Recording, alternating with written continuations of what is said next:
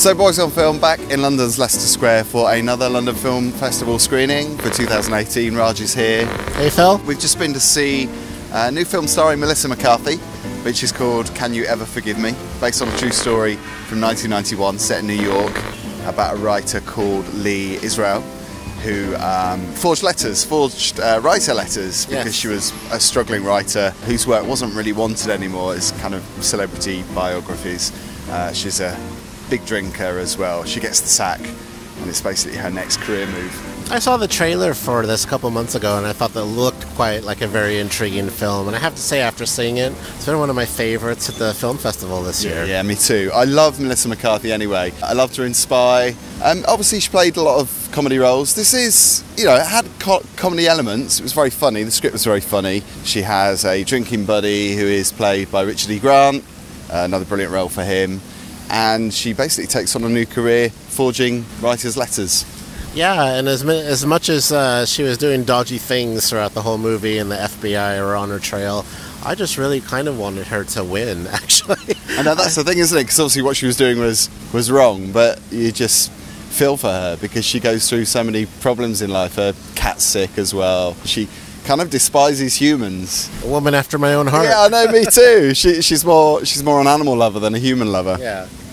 No, I was really intrigued by the whole film. It wasn't a moment where I thought, oh, this is like lacking or getting boring. It's just quite the perfect little film for, you know, a nice day out at the cinema. Well, I was quite interested in seeing what Melissa McCarthy can do in a straight role. I say straight because obviously she plays a gay character, which is another tick for me because I've never seen her playing a gay character. I don't actually know if she has played a gay character before. Quite surprisingly, this is a gay little film. I didn't get that from the trailers or anything, but yeah, there's a lot of gayness going on here. We see her in her previous job as a celebrity biography writer, and nobody wants, you know, her stories.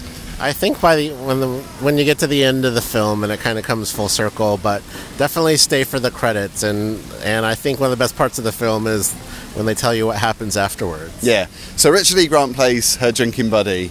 Another fantastic performance for him, I think. I'm a really big fan of his. Do you rate him? I'm not really familiar with him that much. Even with Nell and I mean, that's the obvious one, I suppose. That's where it all started, I guess. No, can't say that I've really clocked him too much yet. Oh, you need to check out some of his work. I mean, he is an established actor.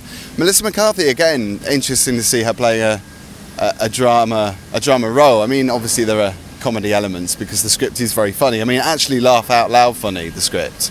I thought it had loads of very funny moments. I chuckled quite a few times, so yeah, I think if you're looking for a nice, quaint little film with a good story and, you know, something you want to have a laugh, a little chuckle to, then you should definitely check this movie out. And it's really touching too. I mean, there were some really heart-rending moments, particularly the friendship that she's got with Richard E. Grant's character, who's Jack. It's really sad because you can tell that these two people love each other and they will almost do anything for each other. They're very loyal. But yet, you know, they're kind of selfish in their own way. And I think that's the same with Lee's character as well. You see her ex-girlfriend, and you see her meeting up with her ex-girlfriend and realising what the problems were and why that relationship failed. It's because Lee was quite a selfish person and kept people at a distance. And that really does come through. Despite it being very funny, the first half, I think you really see the reality of it in the second half and the relationships that she has with people and why they break down. And that was quite interesting to see. For me, this film just has a lot of heart. It's got humor, it's got substance, it's a true story. I was just overall extremely impressed with this film. And it's the same director who directed The Diary of a Teenage Girl, which I loved. You haven't seen that film? I haven't seen it, no. You need to see that, because that's fantastic too. So for me, it really did its job. I think, you know, great director, terrific cast, brilliant story. I didn't know anything about the true story either, so I feel like I've learned something. And it was funny, it was engaging.